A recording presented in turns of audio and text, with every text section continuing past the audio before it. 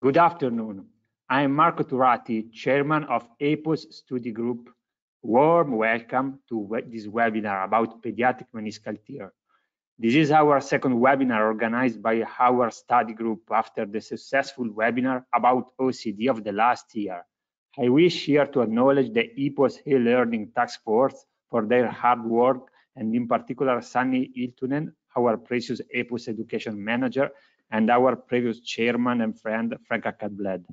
And last but not least, orthopediatrics that support this webinar and without whom this event will not happen.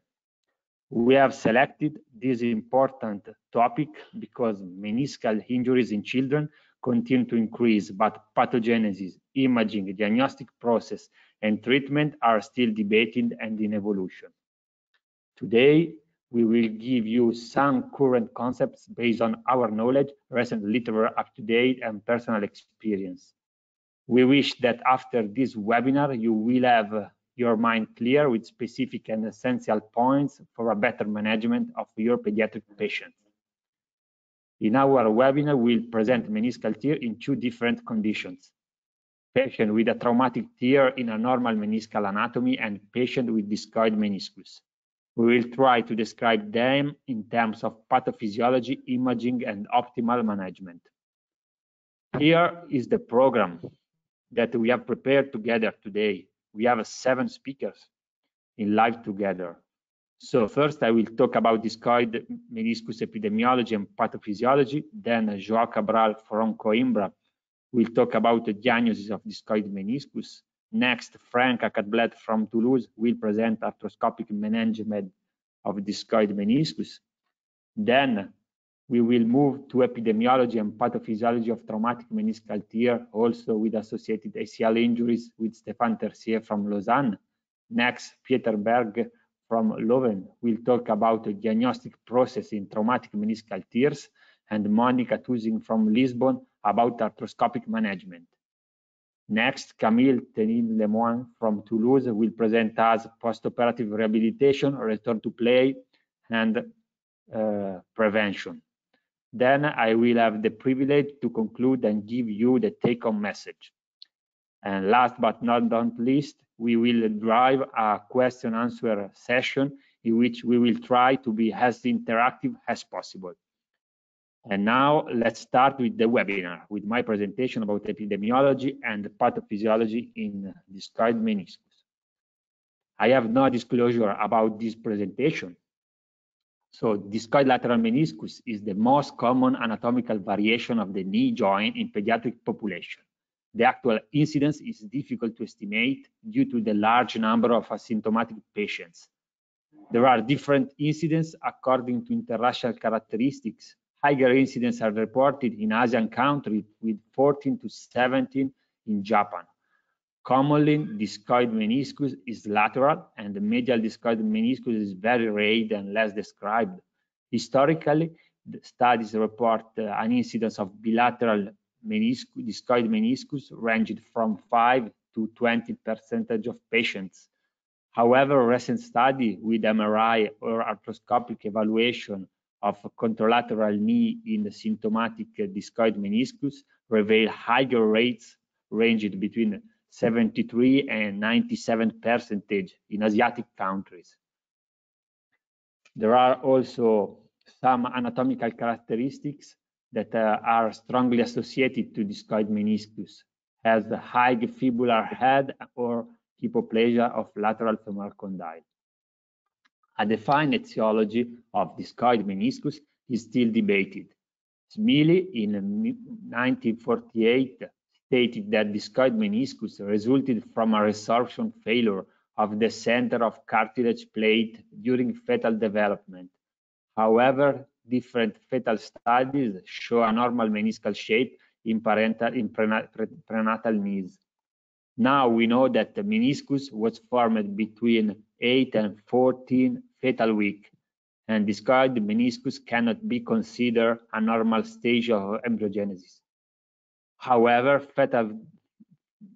discoid meniscus is an anomaly already present during fetal development, probably due to an anomalous morphogenesis. At the moment, no single etiological factor was identified, but the incidence rates in different ethnic groups and families suggest a genetic influence on the development of this anomaly. Further support for this hypothesis came from studies on twins. Recently, morphological changes in terms of gene expression were reached, and interestingly, apoptotic and autophagic gene levels are increasing in discoid meniscus. We can state that discoid meniscus should be considered both in morphological and genetic modulation manner, but the real role of these genes should be defined. About histological characteristic of discoid meniscus, we have to underline that it's thicker than normal one, with intrameniscal mucoid degeneration and an alteration in number and organization of collagen fibers.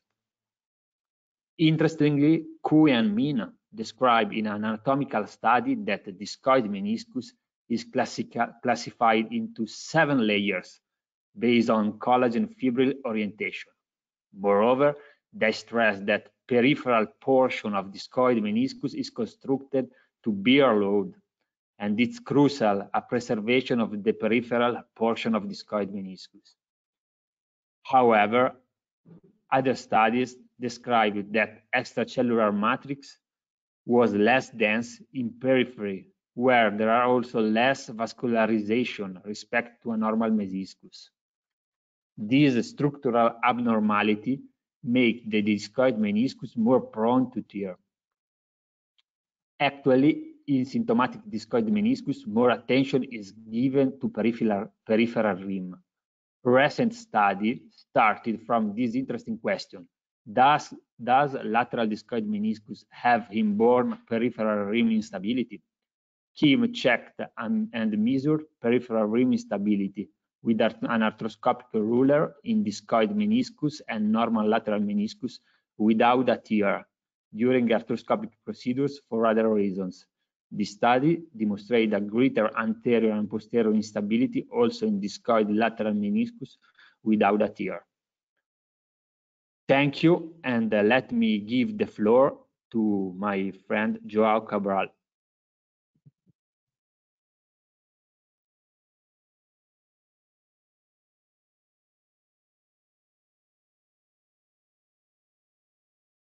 Thank you, Marco.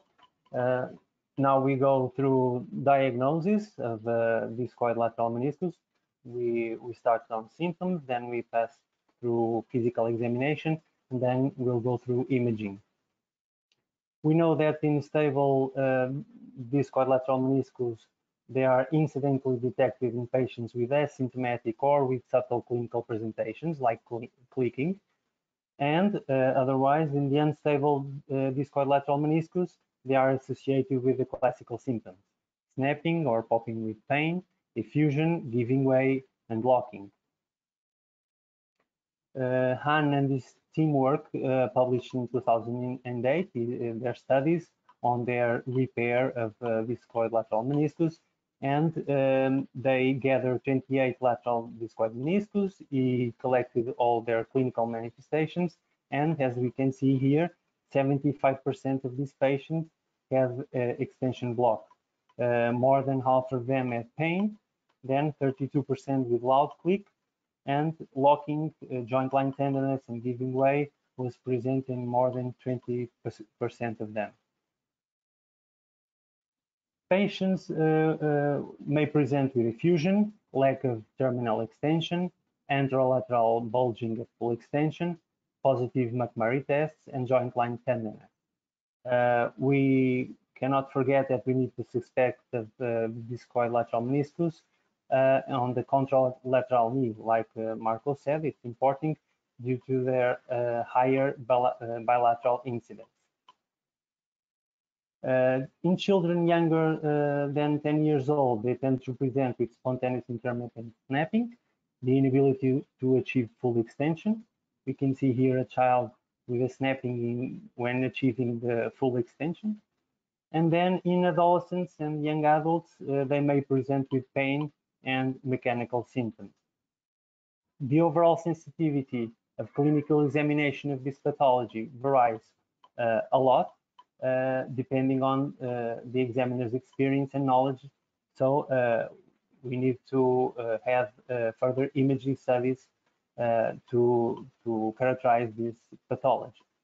And so going through imaging, before talking about MRI, I would like to give a brief consideration on plain radiography. We need to consider that it's a supplementary modality for this diagnosis, because most of patients present with normal plain radiographies, but we can see some subtle indirect signs. Like in this patient, we can see here, he has a left discoid lateral meniscus, and we can see in this image the widening of the lateral joint space, the squaring of the lateral femoral condyle, and the hypoplasia of the lateral tibial eminence, if you can compare it to the contralateral side. The MRI is the important diagnostic tool that we can adjunct to the clinical features of the discoid lateral meniscus. It's useful for diagnosis and also to assess the peripheral detachment of our meniscus. We have some suggestive diagnostic criteria, like the minimal width of more than 50 millimeters in the coronal plane, like we can see in the image on the right top, and 3 or more 5 millimeters thick consecutive sagittal slices showing a continuity between the anterior and posterior horns in the lateral meniscus. The MRI can also provide information on meniscal substance, tears, and the presence of accompanying pathology like OCD. As we can see here in this example, we have a patient with a discoid lateral meniscus who has 4 consecutive slices of sagittal MRI. Only in the 5th, we can see a discontinuity of the meniscus. So this is suggestive of discoid meniscus. Han and his team also proposed an MRI classification for this pathology, providing information on surgical planning with respect to the direction of the meniscal shifting based on their peripheral detachment. And so they gather all this information and divided in 4 types. The first type, the anterocentral shift type. We can see here in the images, the meniscus is shifting anteriorly, and on the coronal plane, shifting centrally. So we can suspect of a posterolateral disruption or instability. Then another type, the posterocentral shift type, the meniscus will shift posteriorly and on coronal plane centrally. Then we have the central shift type, where we can see the degeneration of the discoid lateral meniscus without anterior or posterior shifting, but we can see the central shifting, suspecting of a lateral disruption or instability. And then the 4th type, the no shifting type, where we can only see the degeneration of the discoid lateral meniscus. And this classification is important because with this we can suspect and we can plan our surgery. And to talk about our arthroscopic management, I pass now to Professor Franca Cadlet. Thank you.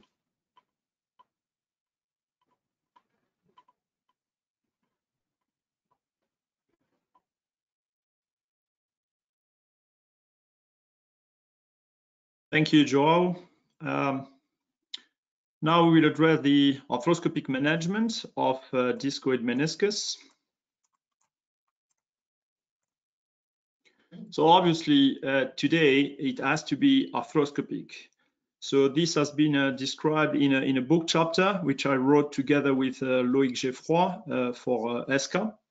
The procedure starts with the joint exploration, also checking for osteochondritis to the lateral femoral condyle, which is associated with discoids. Then the meniscoplasty, which is also called saucerization. Basically, this is trimming out the inner part of the discoid.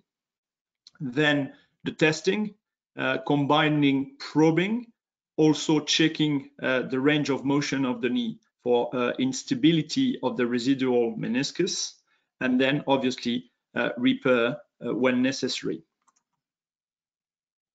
So on the left, you can see the discoid with the probing. This one looks pretty stable. You can see how thick it is and mobile. Then we start trimming the inner part, like I said, using a basket punch. So during this step, this is very important to switch working and viewing portals just to make sure that you actually resect the correct amount, which usually leaves about 8 to 10 millimeters rim. And then I find useful to use a shaver to smooth the edges of the residual meniscus together with removing all the debris from the joint. So here are represented the 3 steps, and if you pay attention, you can see on the left hand side that there is represented the femoral footprint of the PCL, which tells you that this was indeed a medial discoid meniscus. This is a very rare entity, and in this month's JPO, it was reported as the first case series by Boston Children's team. Then we move to the testing, starting with the probe. We have to check for peripheral instability and also for intrasubstance tears. Most often, this is horizontal cleavage. Here is an example of a posterolateral corner loss type. When you pull, you can see that the posterior segment shifts into the notch. Another example, in this case, the meniscus was very stable after meniscoplasty, therefore did not require any further treatment, like namely repair. In this case, this is checking the range of motion. You can see that when we bring the knee in extension, the anterior segment shifts posteriorly. When the knee is brought back in flexion, it relocates nicely.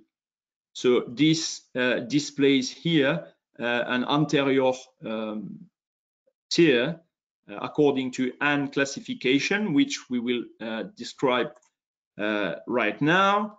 This is the arthroscopic classification. Joao has described the MRI classification. So the type A is the anterior tear, which is called MCA type. The type B in the middle is when the meniscus is detached posteriorly and then shifts anteriorly. And then type C is the posterolateral corner loss type. The tear is located at the level of the popliteal tendon. Now, if we want to make a correlation between MRI and arthroscopic findings, here there is a posterior shift type. There is too much meniscal tissue at the back and none left at the front. So this is MCA type. So basically the meniscus is detached from the front. In this situation, you will look for an anterior tear and repair it accordingly. In this case, top left, you see that there is too much meniscal tissue anteriorly and no tissue posteriorly. This is the anterior shift type according to the MRI classification. So you would expect the meniscus to be detached posteriorly.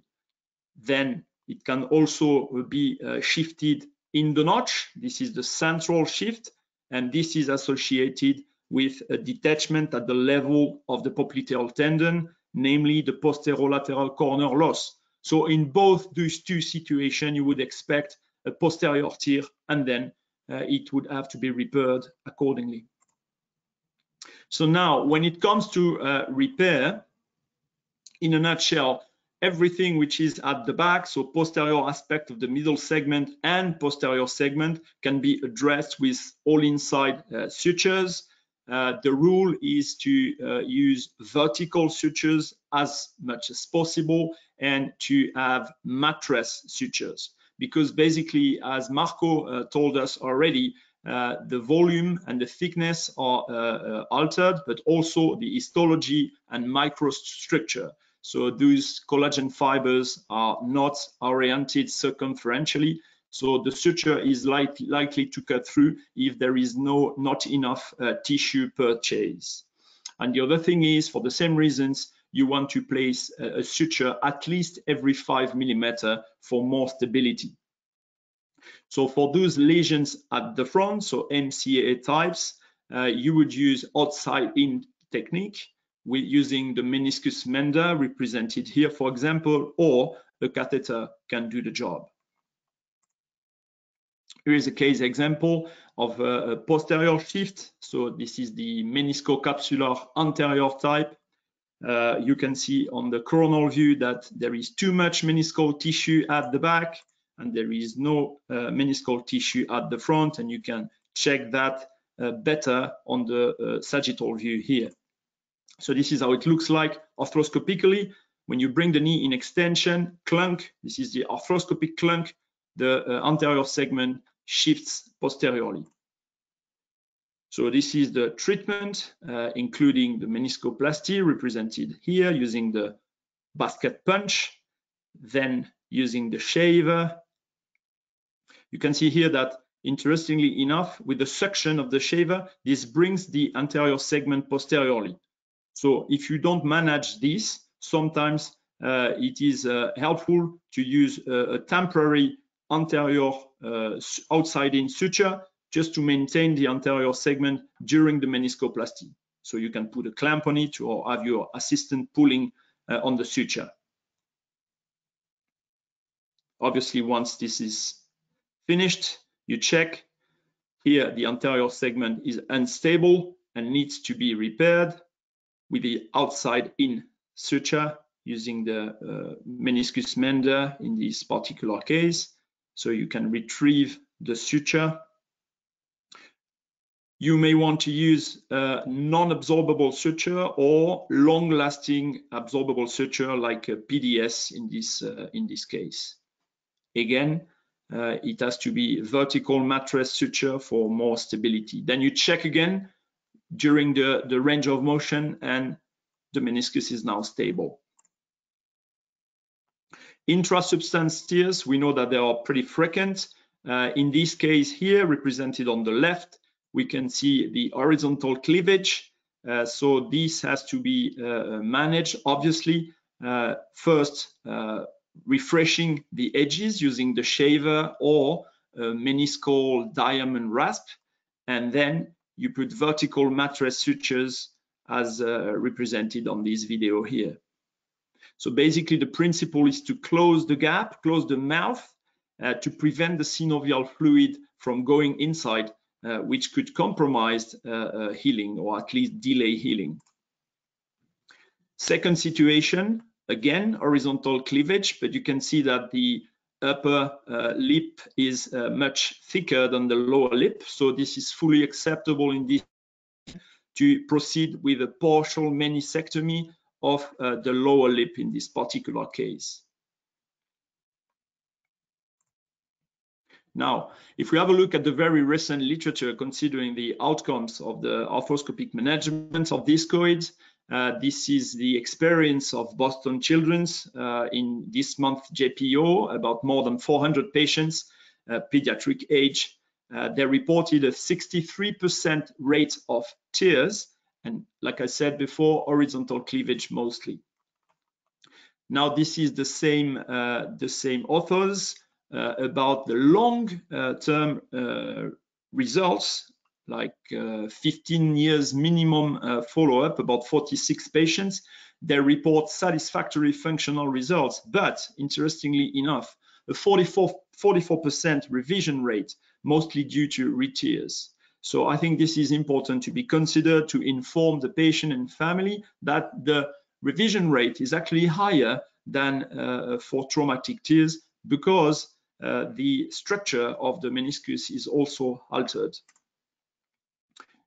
Now, this final paper, again very recent, from the Knee Journal, is about the MRI outcome. So they investigated the position and size of residual lateral meniscus after surgery, and this compared to controls. Interestingly, the width was equal, so back to normal, but there was a larger anterior and lateral extrusion of the operated discoid, and preoperative shift and repair were risk factors for extrusion.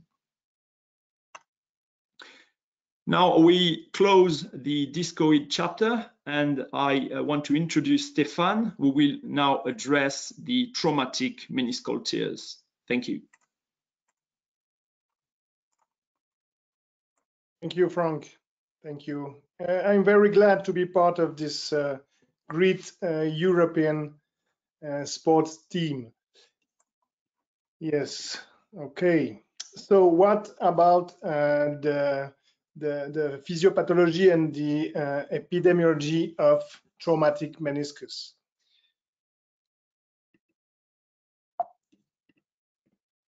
I declare no disclosure about this presentation. The two main functions of the meniscus are: first, force transmission. It increased the congruency of Professor Terzier, unfortunately, we don't see your video. Could you put your video back, please?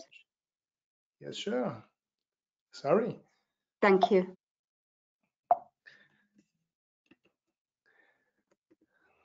So force transmission, increased congruency of the joint, act as a shock absorber, and you can see it transmits 50% of weight-bearing load in extension and up to 85% in flexion. So any defect or tear in the meniscus will severely compromise this function and leading to an arthritic process. The second function is stability, and you can see that the posterior horn of the medial meniscus is the main secondary stabilizer to anterior translation of the knee. And the lateral meniscus is less stabilizing because it's more mobile, and you can see can move around 10 millimeters versus 3 to 5 millimeters for the medial meniscus in full range of motion. Mechanism of lesion is mainly direct trauma or squatting with a valgus and twisting motion at the knee when playing sports or while lifting something heavy, with forces who lead to compression or shearing lesion to the meniscus. I don't speak about discoid meniscus, it's already done by my colleagues. The type of meniscus are mainly horizontal, vertical, and radial, ramp lesion, bucket handles, and flap tears. The localization is also important. Could be in the body, in the anterior and posterior horns, or roots. And the zone, as Frank said before, white or red zone are very different for the healing because of vascularization.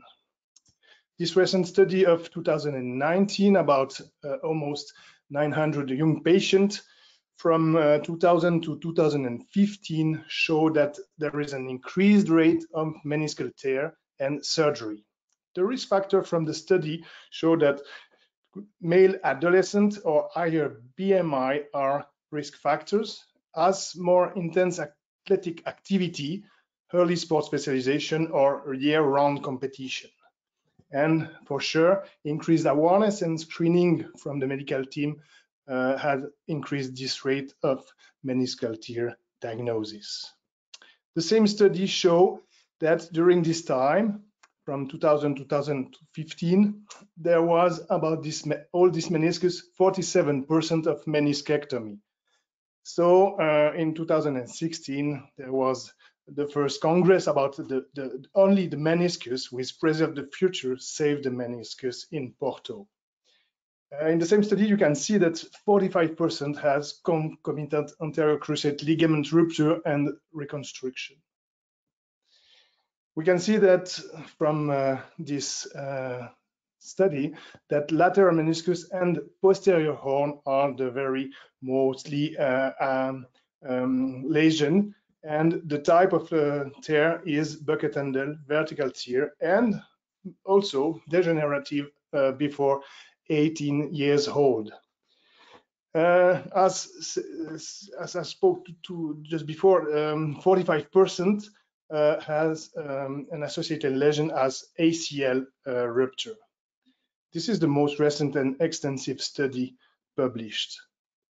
The other one from 2021 show that in ACL deficient knees, 58% have an associated meniscal tears, mainly also in ACL deficient knee in the lateral meniscus, but you can see that 1/4 of the patient has a bilateral or B meniscal tear at this time.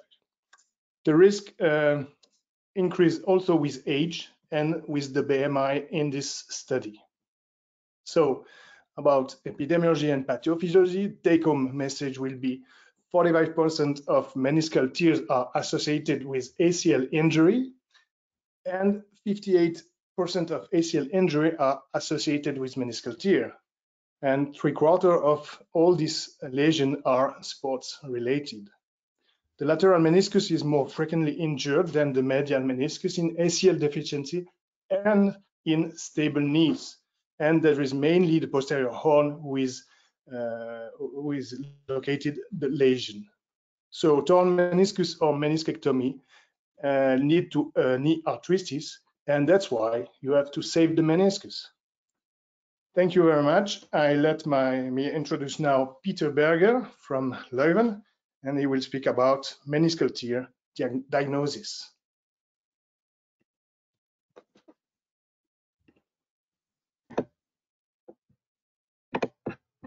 Thank you for the introduction, Stefan. So a good evening to everybody from Flanders. Over the next 5 minutes, I'd like to take you through the key points in diagnostics, physical examination, and MRI of the traumatic meniscus tears in children. I have no conflict of interest pertaining to this talk. A meniscal tear will most often be suspected with a history of a traumatic event. Typically, isolated tears of the meniscus are the result of rotation and deep flexion. Of course, we should suspect concomitant meniscal injury when an ACL tear is present. In that setting, one needs to be aware of the so-called hidden meniscal lesions like the ramp lesions and the root tears. You don't see them, but they definitely have seen you. Most common symptoms are activity-related pain and mechanical complaints as locking or snapping. Other common complaints are swelling and instability. The child is not a small adult, so examining a child's knee could be more challenging. We visually check for gait abnormalities and compare the affected knee with a healthy contralateral side for quadriceps atrophy and knee swelling. An aspiration of swelling can show the presence of clear synovial fluid versus blood. In fact, a traumatic meniscal tear was shown to be the third common cause of knee hemarthrosis after the usual suspects ACL tear and patellar dislocation. Medial or joint line tenderness can raise suspicion of a meniscal injury in the respective site. When we start to move the knee, most typically a fixed flexion deformity can be appreciated, illustrated here with a patient in prone position. Specific meniscal tests, like the well-known McMurray and Epley tests, can be performed, but these are less sensitive for meniscal injury than the Thessaly test, where the patient is asked to twist the body over the affected knee in 20 degrees of flexion. It is positive when discomfort or mechanical complaints are provoked by this maneuver. For obvious reasons, lower limb alignment, patellar tracking, and knee stability should be checked. For the more recently described root and ramp lesions, the clinical picture is limited and non-specific. Only one clinical sign of medial meniscal root avulsions has been described by Seil and his colleagues. One should be aware of the possible presence of these lesions in the setting of an ACL tear, although a medial meniscal root tear is most often found as an isolated lesion.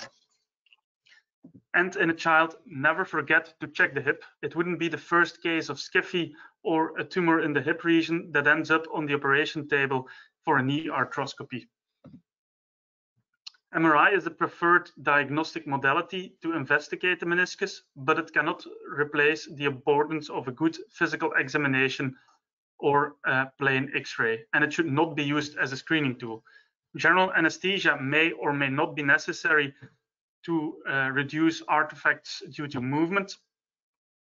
In comparison with adults, the sensitivity for detection of meniscal lesions is lower because of the increased vascularity of the meniscus, which can be misinterpreted as a meniscal tear.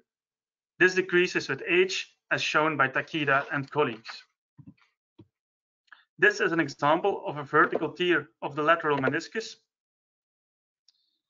In the anterior horn, the signal is seen.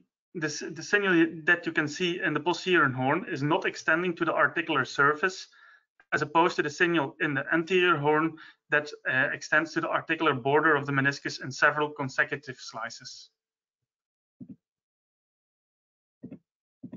Specific features of bucket handle tears on MRI are the double PCL sign, where the dislocated meniscus appears as a second PCL, and the absent bow tie sign, where the normal bow tie-like shape of the meniscus on sagittal images has disappeared because of the dislocated inner part of the meniscus. On sagittal images, a ramp lesion may be suspected due to irregularity or fluid-like cleft signal at the meniscocapsular junction of the posterior horn of the medial meniscus.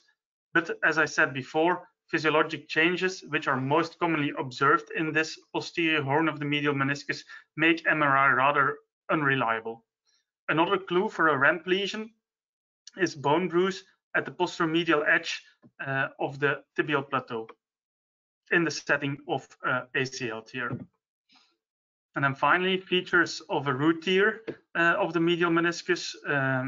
Again, bone bruise in this region in the posterior plateau, a truncated aspect of the posterior meniscus with fluid-like hypersignal in this area, meniscal extrusion, and the ghost sign, where, which is illustrated here on the video, where the posterior meniscus suddenly disappears on consecutive sagittal slices.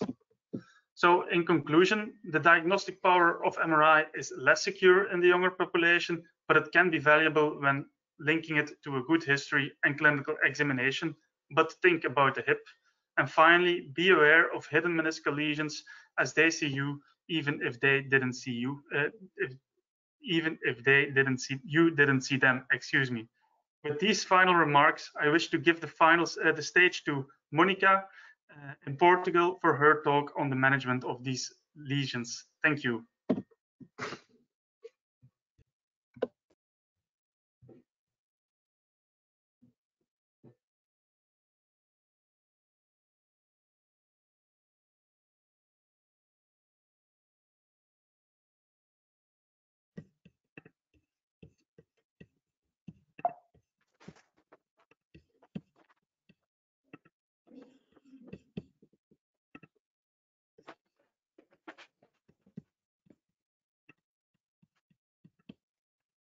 So, thank you very much, Peter. So we already know that a traumatic meniscus tear has a history of a sudden onset of joint line pain, generally associated to a knee injury. It can be defined as a stable or unstable according to its mobility. The main function of the meniscus, as we know, is load distribution and impact absorption. So the location and the type of the time of the tear determines its impact on the future meniscus performance.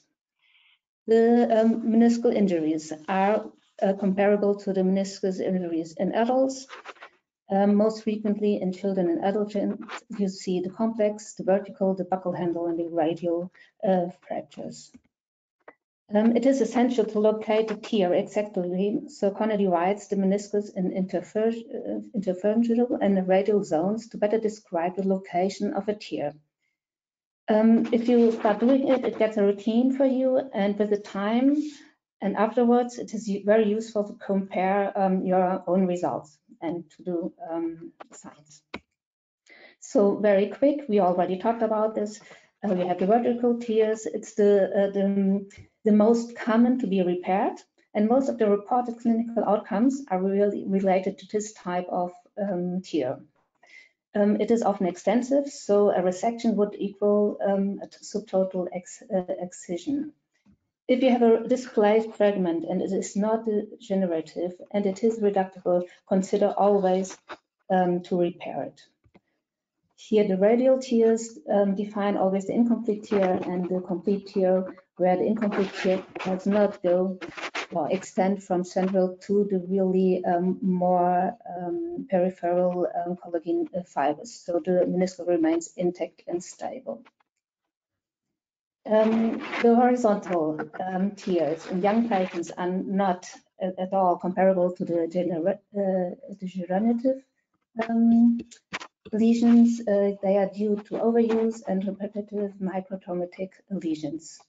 There are different treatment options. Normally, they are not very painful, so for a long time, they go with conservative treatment because you don't know before that there is a lesion.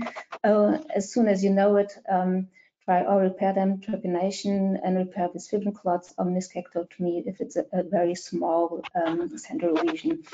The horizontal tears often goes along with perimeniscal cysts that can get really big.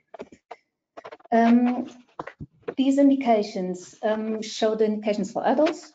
So indications in the child have always the right age. Normally the lesion is sports related, so they are overall healthy and hopefully not too overweight.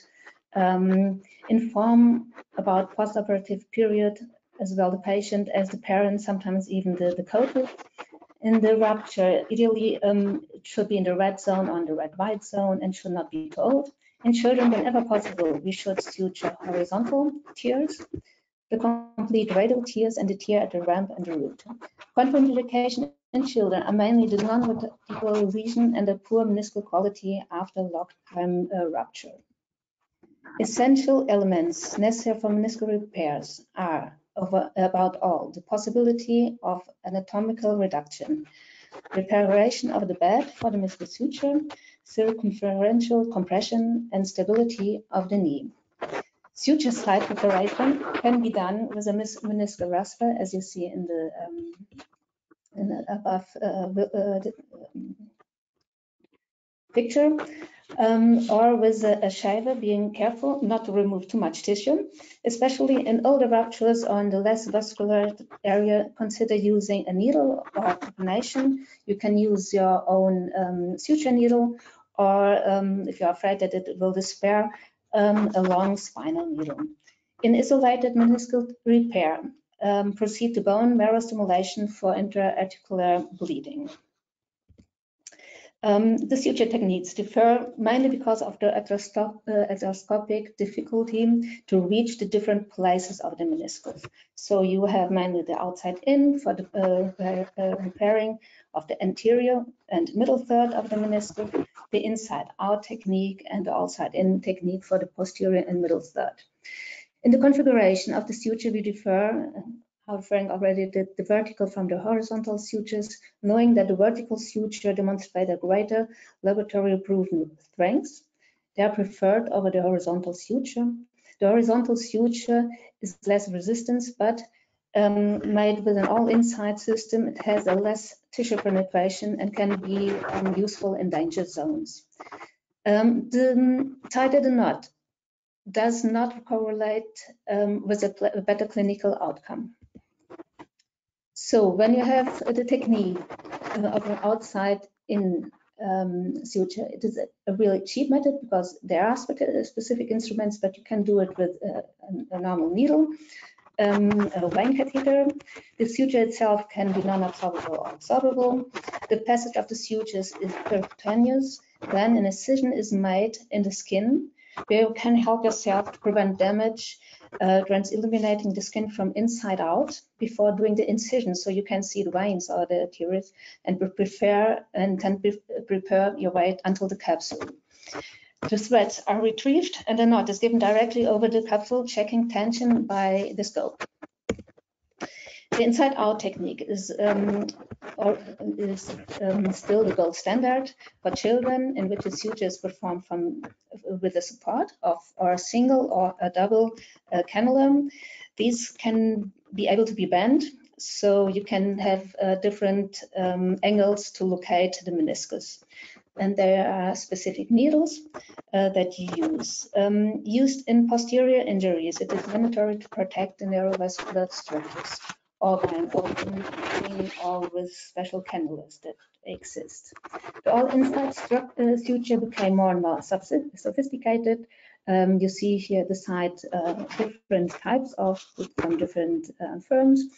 They facilitated with this the use and provided more security. In the children, it is interesting because you can use the depth of the penetration of the needle of the device. So if you have a small child, you can think about getting a very small depth from the needle. In the meniscal capsular separation, may not be providing enough fixation, so it is always convenient to have an intact peripheral meniscal bridge to give more stability. By repairing such a vertical longical tear, sometimes when you or it can happen that after the upper vertical suture, there is a further opening of the lower tibial side of the rupture. So always look at the tibial side when you are performing a meniscus repair. And this happens, you make a second suture at this surface as shown here.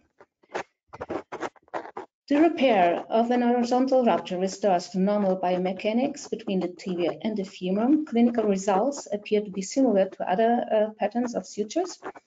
So when proceeding with the suture, care must be taken to remove the avascular zone, never leaving the femoral leaflet longer than the tibial leaflet. And there is the way of suturing the meniscal like a hayball, shown in the picture up, fixing the thread around the meniscus, or from inside the tear itself in order to close the tear from inside.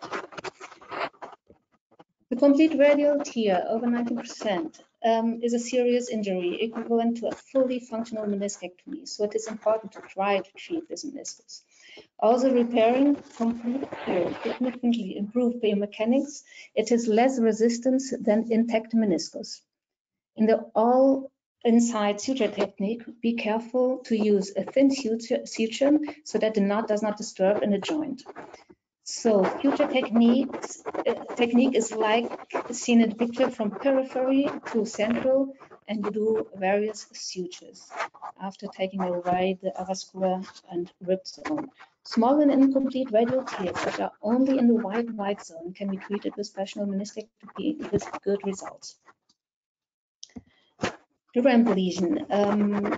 It has a difficult diagnosis. It is in a blind spot for conventional anterior portals, so it is necessary to systematically evaluate the posterior medial compartment, entering through the notch, medial to the posterior cruciate ligament, or perform a posterior medial portal. It is more unstable than a peripheral vertical rupture, hence it has a greater risk of not healing if it is not repeated. Just very short to the roots. If you make or treat a root in a pediatric population who is skeletally immature, do always check the physis during surgery with C-arm, avoid the physis, slow motion brokerage so that it doesn't get hard. Just so when you think about how to treat a meniscus in a child, always think about 3 or 4 things that you have to have in mind. For how long does the tear exist? Where is the tear located? What type of tear is it? And how is the tissue quality? And how were the patients or the parents engaged to cooperate with you in the post-operatively? So here's a rocket handle lesion. At first it was luxated. It is a girl of 12 years.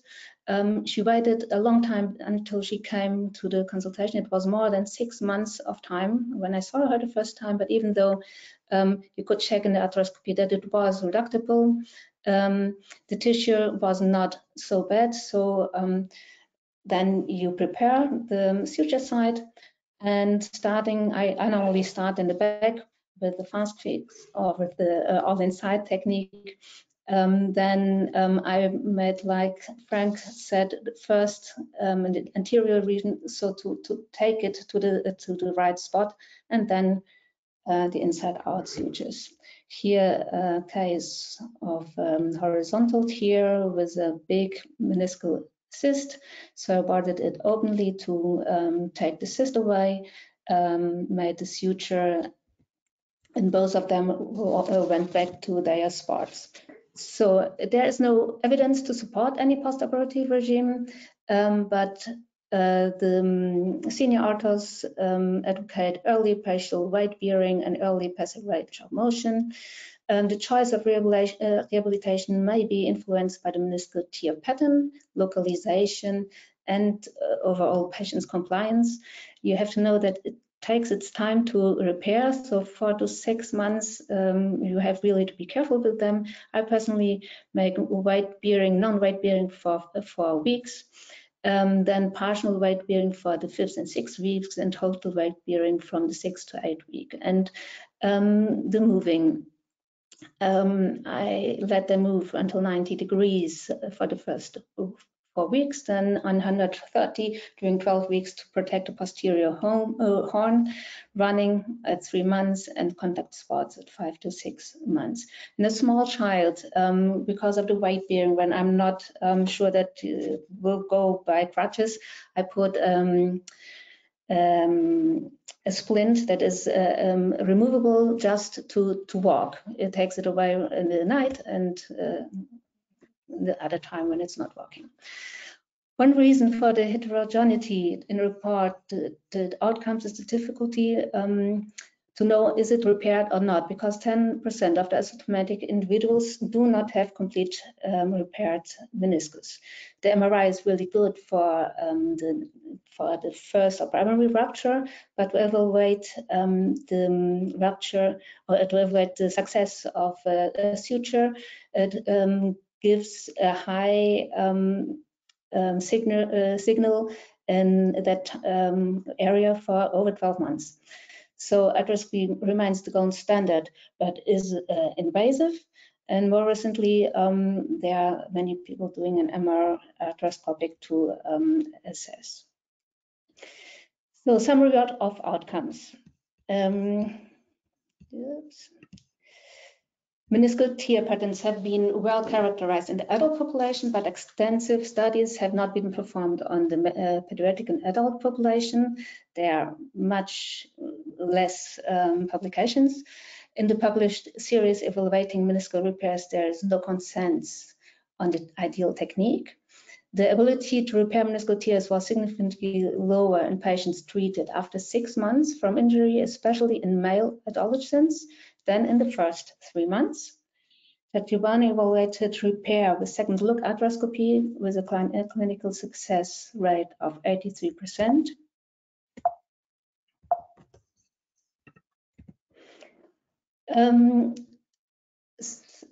Long-term results of partial meniscectomy are not so good as the concept of meniscal preservation is therefore progressed over the years, and nowadays it's saved the meniscus. Long-term comparative studies and meta-analysis with partial meniscectomy have demonstrated the superiority of meniscus repair in terms of function, return to sport, and cartilage protect. That's a study from Pujol. So what do we know? Partial meniscectomy results very good for short-time clinical results, but has a high rate of progression to osteoarthritis at long term. And comparing the meniscus repair with the meniscectomy, there are better long-term outcomes, but there is a higher reoperation rate. So you have to talk to the parents, especially, and to the child. So it still depends on the technical experience of the surgeon and the surgeon mindset. if he believes in the healing capacity, care about the long-term results, it is important to know indication, extended indications, and the limitations, cost effective, and not everyone has the surgical tools in their operating room. So take home message, take the risk of failure, and if it fails, the amount of secondary resection will not be higher than the primary vertebral meniscectomy. A repair as early as possible is better. And important, patient information and compliance with the rehab program. Discussed previously, write it down, more time consuming, more complicated rehabilitation program, and with the risk of re-rupture.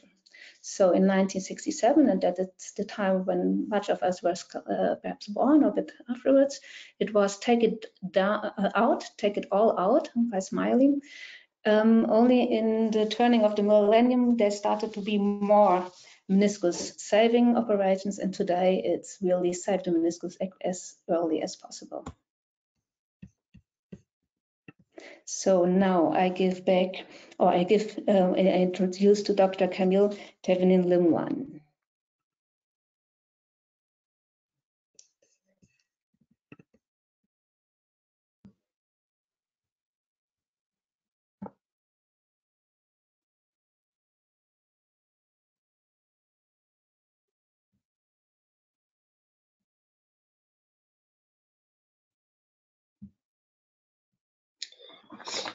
Thank you, Monica, for the introduction. About rehabilitation, there are many possible variations in postoperative management. Most of the authors recommend partial support, immobilization with hinge brace, rehabilitation start at 2 weeks, and possible flexion up to 90 degrees. But all combinations are possible. It will depend on the etiology, whether it is a primary repair or a revision, on the type of meniscal lesion, the age of the patient, and mainly on the surgeon's habits. Theoretically, immobilization and protected weight bearing protects the healing tissue from damaging shear forces, which occur during pivoting and squatting motions. One of the main concerns is the compression of the posterior segment of the meniscus beyond 90 degrees of flexion. But are these fears justified? To analyze this, I will detail 2 experimental studies. Richards investigated the effect of compressive load in porcine longitudinal lateral meniscus repairs. A pressure transducer was placed into the lateral meniscus cut, and the knee was cycled into flexion and extension. The graph shows the degree of flexion of the knee on the abscissa and the pressure measured on the ordinate. The highest compressive force occurred at full extension and the lowest at 90 degrees of flexion. Beyond 100 degrees of flexion, it increased steadily. Higher pressures were seen with internal rotation of the tibia, suggesting torsional forces may be different than axial loads. At no time, there were negative pressures registered that would suggest meniscal cut separation. They conclude that weight bearing reduced the meniscus and stabilized the repair. Lin assessed the effect of postoperative range of motion following meniscal repair using a cadaveric model. They created a 2.5 centimeter posteromedial meniscal tear. 6 spherical markers were implanted into the medial meniscus on either side of the tear. They repaired it with inside-out vertical suture. Specimens were subjected to simulated open chain flexion and extension. They measured the displacement of the marker from 90 degree to 135 degree flexion. On the graph, positive values correspond to measurement where the distance between markers increased, including a gap in the lesion, indicating a gap in the lesion. On the contrary, negative values correspond to measurement where the distance between the markers decreased, indicated compression of the lesion. They found that neither the meniscal tear nor the meniscal repair demonstrated significant gapping. It rather compressed in the transversal plane. In the literature, the clinical pediatric studies confirm the result of these experiments. Strict immobilization, delayed physiotherapy, or discharge did not seem to improve meniscal healing rates. But no study has specifically studied these parameters. Failure rate increases with complexity of the tear. It then seems logical to postpone weight bearing for complex tears and revision. Concurrent ACL surgery was associated with slower recovery, but also with a lower reoperation rate. Bleeding induced by ACL reconstruction creates a blood clot at the site of meniscal suture. This provides a supply of bone marrow stem cells that may be beneficial to the healing process. Meniscal repair failures in children frequently occurred early, with 12% occurring within 3 months of surgery, 42% within 6 months, and 80% within 12 months after surgery. It then seems logical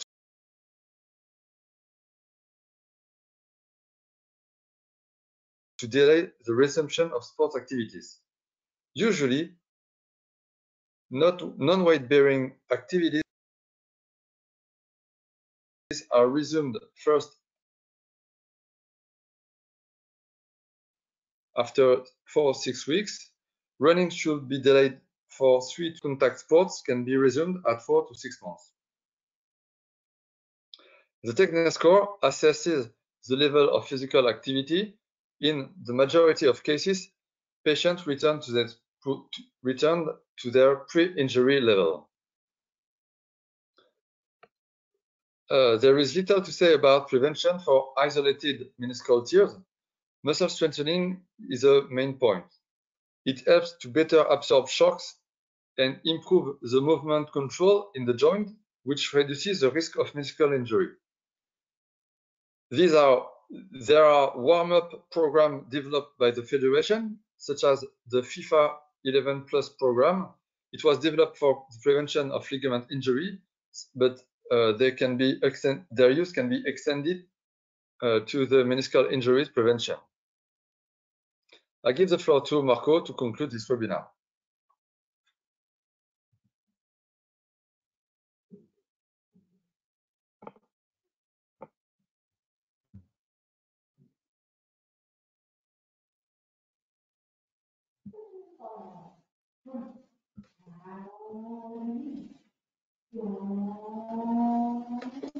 Okay, thank you.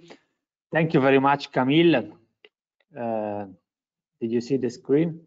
Okay, thank you very much. And see you later in the question answer session after my quick conclusion. The few take-home message.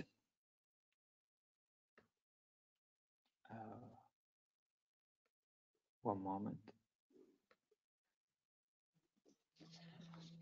Discoid meniscus and the normal meniscus present different injuries patterns. Please remember that MRI features of a meniscal tear is typical, and keep in your mind the existence of a normal vascular bundle in pediatric patients. In children, a greater portion of meniscus is vascularized, which makes it more amenable to repair.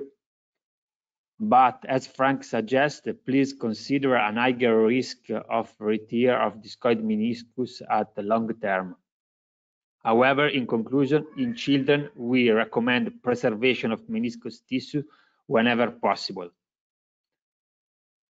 Then future perspective. There are amazing future perspective about discoid meniscus for our study group.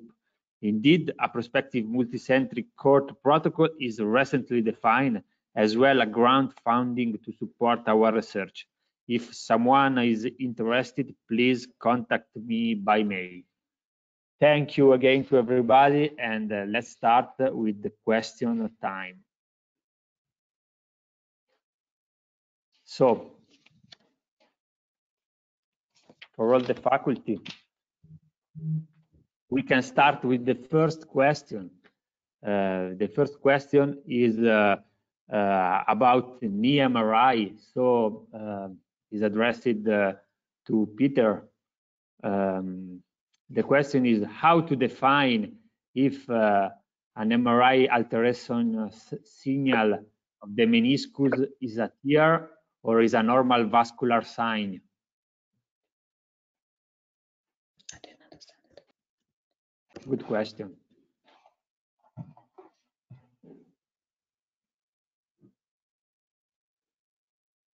Peter, did you get a question? No, I didn't get the question. Sorry. Okay, So- sorry, Peter. Let's go, Frank, if you want. No. Just wanted to repair because not to repair, always repair, but to repeat for Peter. So the question was related to the MRI.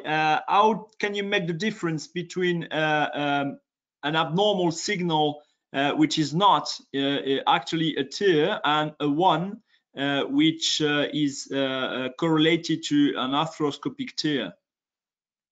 Yeah, that's always a difficult matter.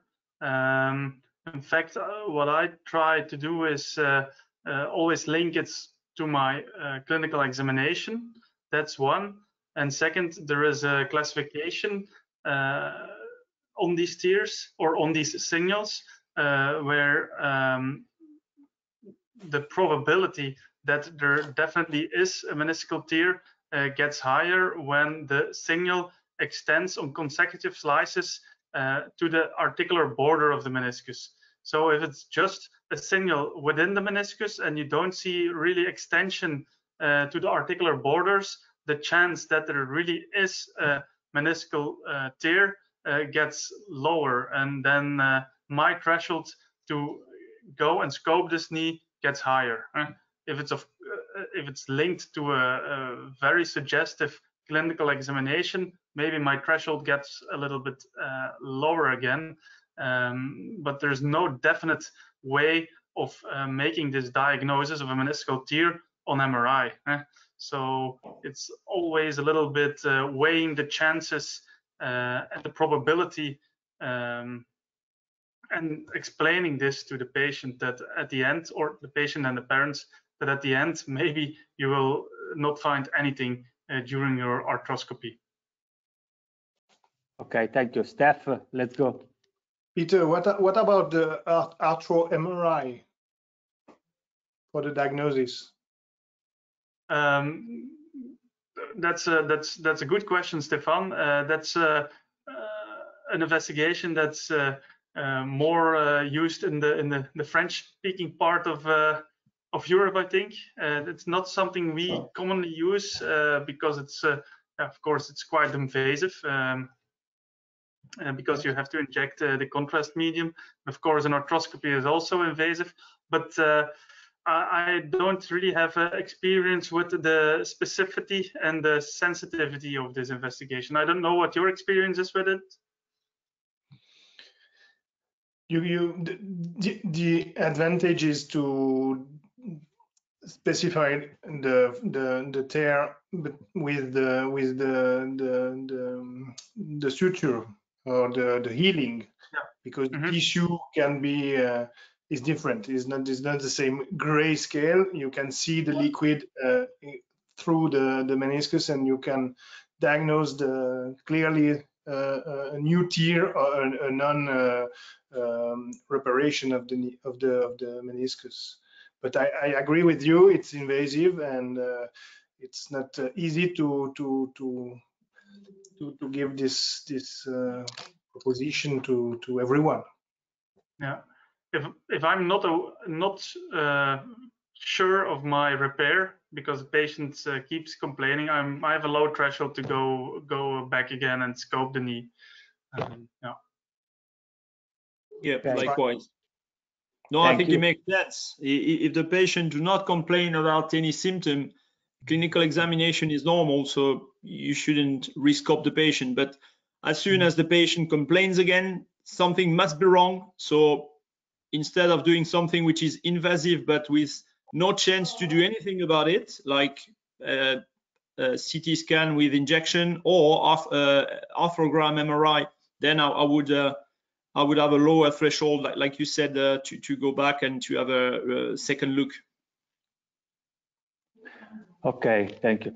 The next question is about discoid meniscus treatment. So is addressed to Professor Akatblad.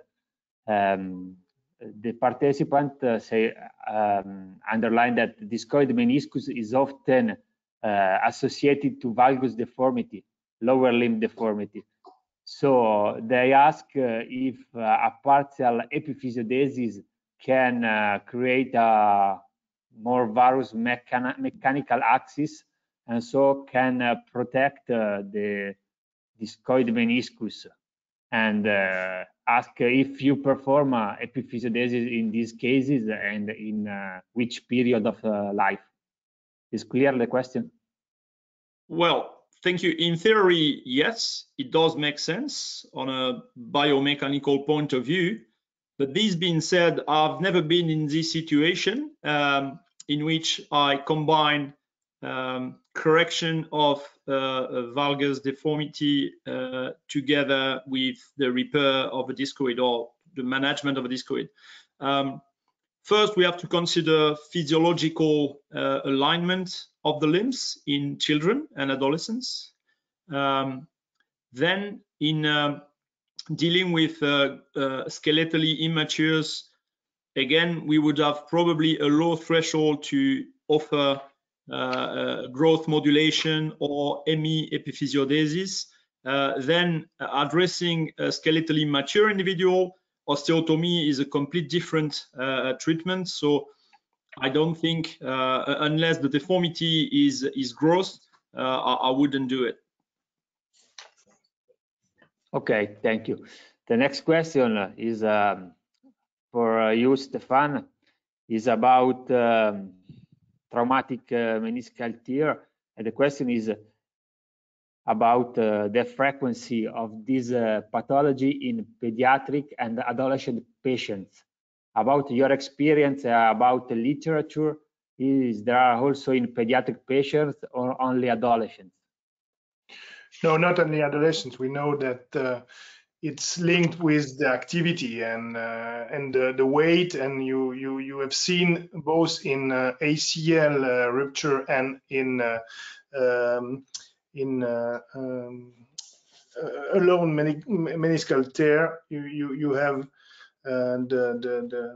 the same problem. I don't remember my sentence in English. Sorry. it's live. Sorry about that. It was clear in my mind, but now it's not no more. Maybe someone can help me. Try out in French, Stéphane. Ouais, bah, il faut me reposer la question du coup parce que j'ai été dérangé là en même temps. Marco, can you repeat the question, please? Yes, please. Yeah, the frequency of meniscal tear in pediatric patients and adolescents is the same or is more frequent in adolescents? No, more frequent in adolescents. As you see, with age is more and more, and with also with the weight, because BMI is also a risk factor. And so I think we are all looking more tear in adolescent or pre-adolescent than in 5 to 10 years old children. But it's happened, and you have to look for if the clinic is looking like a meniscal tear. Perfect. The last question for all the faculty about treatment of traumatic meniscal tears. In a slide, Monica talked about bone marrow stimulation before meniscal repair. The question is, someone of you have experience about bone marrow stimulation of the meniscus before suture in a pediatric patient? In my personal experience, I have never used it, but the question is for all the faculty. We use it when we know that's a really old or more than 6 months old. And in that case, that I showed the buckle handle. There I made it in the notch, just 2 little pins in the notch, so that it would blood inside the knee afterwards, because it was 6 or 9 months of rupture. It was a buckle handle, a big one. It was unstable in the beginning, but it went to the place. So we do it sometimes, yes. Not so often as in an adult one. Micro perforation of the. No, when I tell it, it's like when you make microfracture, but in a zone where you don't need it, just so that it bloods inside. You can do it in a notch. Can I add something, Marco? Yeah. So my protocol, when there is an ACL tear and I drill tunnels, you don't need marrow venting, you don't need bone marrow, it's coming anyway. So then you have a very good chance of healing. If it's an isolated tear that I will repair, then I always do marrow venting of the notch. So then I make with the microfracture I make micro perforations of the lateral wall just in front of the ACL to stimulate. I don't know if it's really worthwhile, but I think it's better than doing nothing, and I don't think it's really going to have a negative influence on outcome. So no one make a prelevation of bone marrow from the iliac crest and injection. No. No, it's the same. What Peter was saying, that's what we do. Yeah. Thank you. Okay. If there are no other questions, we can. I can give a thank you to all the sport group members for their hard work, and thank you to all participants. From my point of view, it was a very amazing and interesting this webinar, and I hope that everyone can return in their clinical practice with more curiosity and desire to follow our pediatric patients. Thank you to everybody, and have a nice night. Bye.